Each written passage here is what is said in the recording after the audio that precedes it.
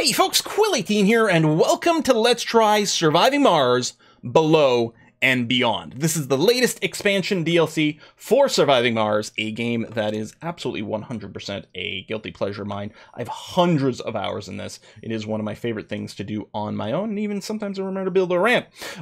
This video is sponsored by Paradox Interactive. You can find more information down in the doobly-doo, as well as a link to where you can get this game. Below and Beyond does launch on September the 7th.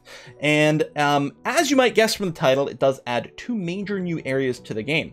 That is Below and Beyond. The Below refers to this. At some point quite early on in your exploration, at least in my experience thus far, you will find a passage that can lead under the surface of Mars. You'll have the option of sending an RC Explorer down right away, or you could choose to wait until you build this elevator before you do that, because if you send down the RC Explorer, it won't have a way to come back up. At that point, you can click this switch map button on the elevator, or we've got these new buttons down below that we can also interact with to flip to the Mars underground view. And what you'll have is you'll start off with a very small, very dark area because there's no lights on the ground.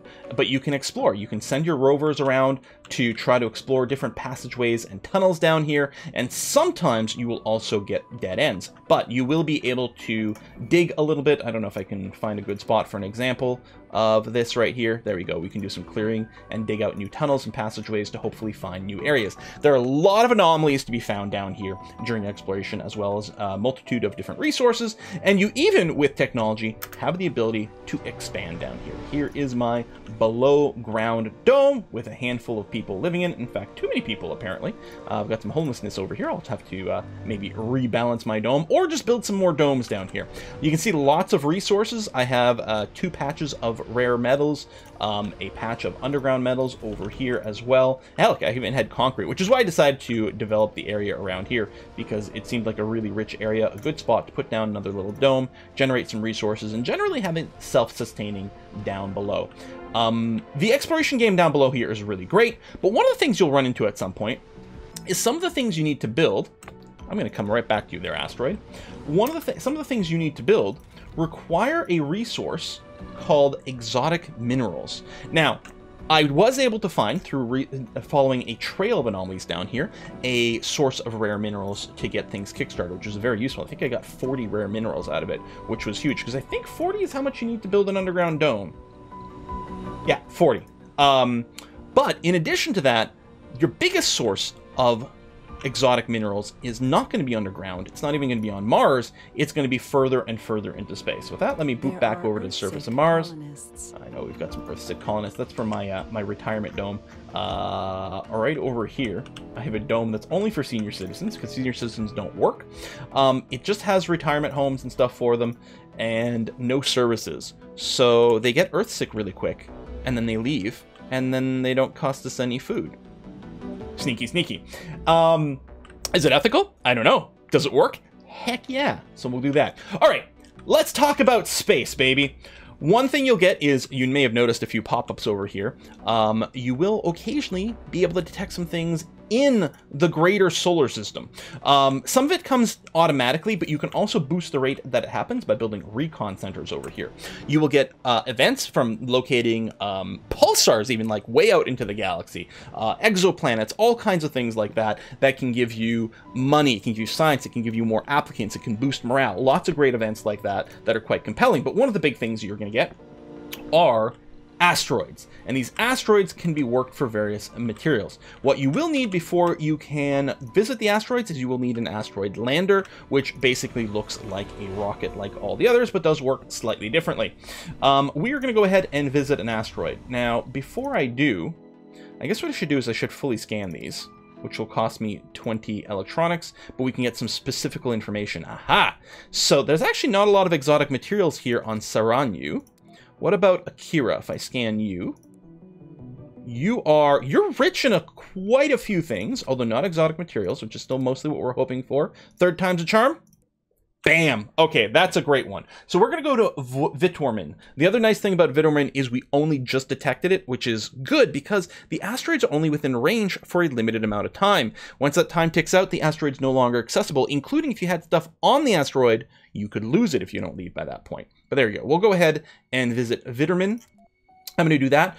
You're going to have to load the cargo onto your launcher. One of the things to be careful about with the fuel is your fuel requirements. I think 35 is the normal one, but because I'm Paradox Interactive, it cost me 10 more, and I've actually unlocked another tech that add an extra 20. It gives me a huge amount more cargo capacity, but I now need 65 fuel. So do pay attention to that. Otherwise, you could easily strand your little rocket. I'm going to send a prefab of my Micro G Auto Extractor, which is going to let me mine the exotic minerals, or actually let me mine pretty much anything, I think, on there. You can also send habitats where people can live, and you can send colonists to these asteroids temporarily to work that and work these mining stations. But I'll use the auto extractor. That's going to be okay. I may as well bring a large solar. Well, I don't know. We can just build it in place, so we'll just show that. I'll tell you what I'm going to do. Oh, I am going to bring an RC Explorer with me, which I don't have on Mars right now, but I actually have underground, so that's okay. We'll be able to. We're still going to have one. That's going to be fine. You know what? We're probably okay like that. So I'm going to go ahead and hit request. I'm going to pop over to my underground view because my RC Explorer over here, yeah, we're just going to tell you to go and use the elevator to go back up to the surface. There we are. And so that has now been loaded. We're waiting for fuel to get loaded in here, machine parts, metal, polymers, but I have lots of resources around here. Ooh, erratic object. Excellent, yeah. I don't need applicants. I really don't need that science either. Tell you what, I'll take the applicants over here. We got lots of little pop-ups for that with our recon, and it's actually fairly valuable. You can see, like, again, super late game situation over here. I have like infinitude of all resources effectively. I've built all the wonders. There we go. We're gonna launch. This rocket's gonna go super fast. I am running this game with the optional game mode that you can do at the start of the game, where my rockets go like 10 times faster. So it's gonna get there more or less instantly. There you go. Alpha number 1 has arrived at Vitormin. And there we go. Oh, I'm very happy I brought the RC Explorer. I'm gonna try to drop you, yeah, somewhere centered up a little bit. I guess something like this is going to work. Anomaly found. Found our anomalies. That's great. Although one is currently inaccessible, but we'll be able to build a ramp. That's going to be okay. Heck, I can even bring an RC Dozer with me if I wanted to. Let me go and put Auto Explorer on you. Seed vegetation. Oh, right. I did the seeding vegetation mission back on Mars just to increase the plant life. Okay, you can see we do have this timer over here. We're going to have to keep an eye on, but overall we're going to be okay. I'm going to put down my prefab of my extractor. It will need some power, so I'll just go and do something a little like this. Then we'll put down, I don't know, how about a couple of solar panels? No active research. And a battery like that. You know what, we'll just cancel the research for now. It's going to be okay. What I'm going to want is a little bit of storage. First of all, I'm going to put a universal storage depot for any metal and polymers and things we brought with us. And then just like with the seeds, the universal depot doesn't have a spot for exotic minerals, so we'll make sure to go and do that. There we go, we got power, and we should have net power over here. So it is going to charge the battery for nighttime. The day-night cycle still works. Though initially fruitless, So the anomaly did give us a water deposit, which I don't need, but it also gave me 4,000 science, which these sorts of things were really useful over the course of the game. Again, this particular save, I'm done all my tech. I just want to have everything unlocked to make sure that I could demo everything properly. But this is really valuable. It's pretty easy. I mean, 1.5 billion is not cheap. This thing's not free. But once you've got it, and you start hitting all these bad boys, you get a lot more science, a lot more anomalies. Let me go ahead and get ready to dig over here. If I go ramp, and let me just make this fairly tiny, actually. And there you go. We'll do that. I'll bring down the priority, but the drones will start working on that, which is going to be okay. I mean, I could bring up the priority, but I kind of want the drones to look after other things first. Another anomaly was scanned. We got some science out of it. Large water deposit found. Wow, there really is a lot of water on this planet. So we'll see. I don't know if I can get more breakthroughs. It's possible that my, like...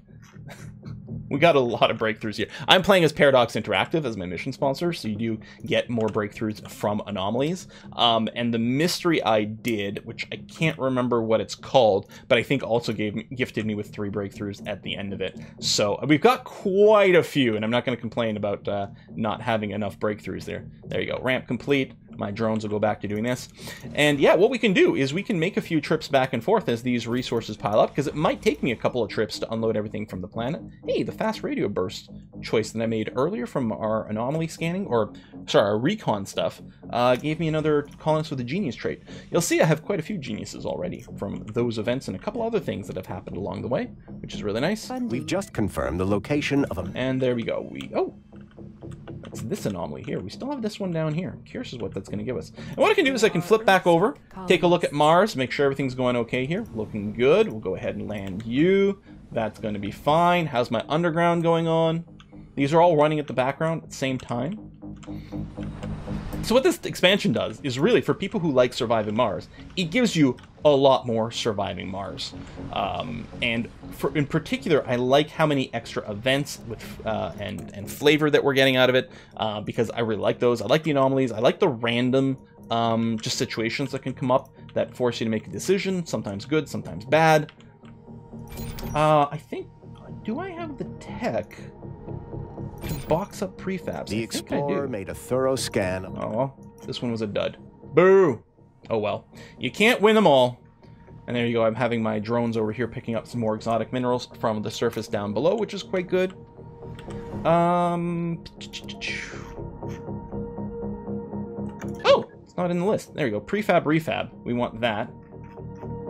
Yeah, and then the game's just going to auto-repeat the ones over here. Tell you what, I'll queue a bunch of those so it doesn't bug me about it. But there's a tech that lets us box up buildings back into prefab form, which is going to be quite good. I could bring more prefabs from Mars, or I could bring more raw materials and construct another little auto miner over here. But these deposits, they're never, like, huge.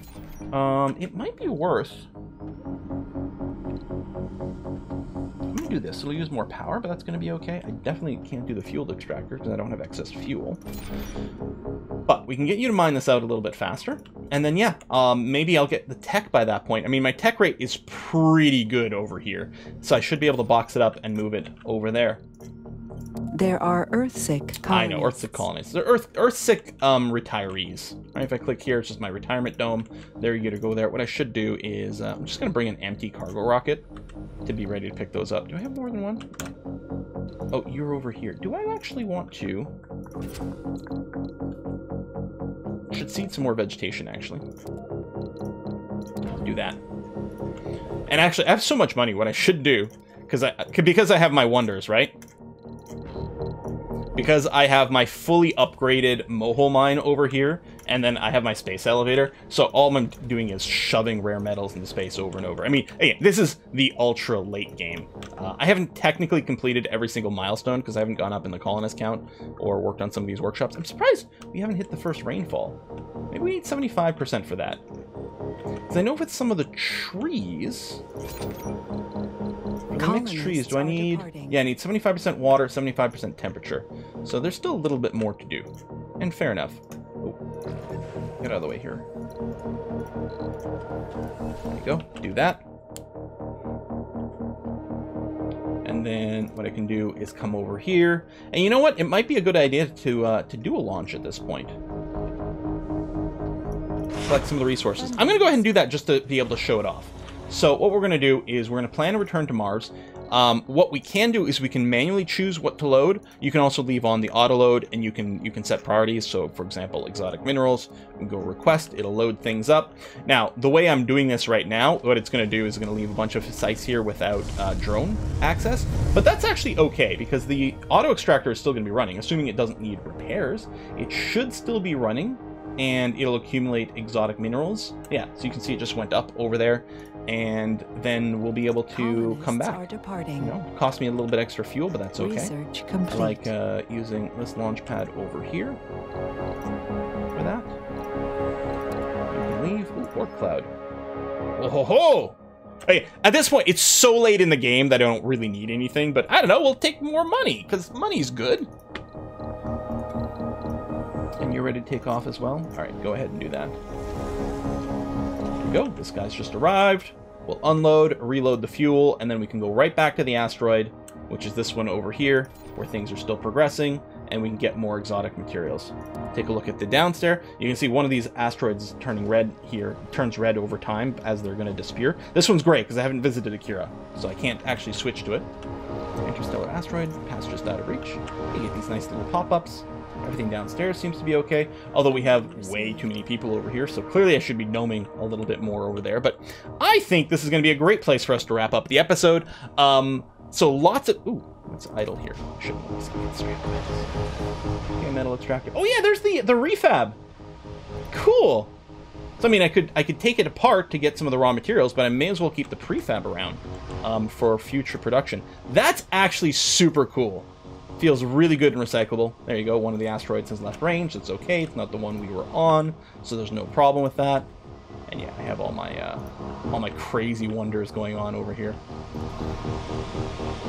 Is there any other way to deal with this? I don't think so, right? I think what this is there. I think there are mods. But I don't think there's anything in the game that lets you deal with these events. Martian copy. Yeah, that's the other way we're going to get infinite money from just running these copyrights. At this point, I could dismantle all my research labs because there's literally nothing to do over there. Have I ever gotten this deep? I've been playing this save forever. I've really been enjoying playing Surviving Mars again. How many hours do I have in total on Steam in this game? It is, yeah, I have nearly 350 hours in this game. And admittedly, it's not quite as much as like EU4, but that's a lot of hours in a game. Okay, yeah, that asteroid is gone. That's okay. Totally fine. And yeah, what I can do is I can prep this one to return to Vitterman. And I don't need to bring the metal or the concrete. I mean, we'll still want the drones. And I'm still going to need 65 fuel. But I also don't need to bring this prefab. Basically, I'm just sending this rocket back empty so that it'll have lots of room to bring back all the resources from Vitterman once everything has been extracted over there. Folks, we're going to wrap up this video. Again, you can check the links down in the doobly-doo for more information about this expansion and as where you can get it. It does release September 7th. Which should be just a few days after this video goes live. Maybe you can pre-order it and things. I don't know what the link actually looks like at the time that I'm recording it, but all the information should be down there. I hope you guys enjoy Surviving Mars as much as I do, because I really enjoy this game. It's so chill, it's so relaxed. The only downside is when I make my videos, I can't play the Quantum Sonics channel, which is my favorite channel, because some of it was, you know, it's third-party license stuff, and YubTub doesn't appreciate that. But it's so good. All right, well, I'm going to stop the video here so I can switch back to my favorite radio station. See you next time, folks. Bye-bye.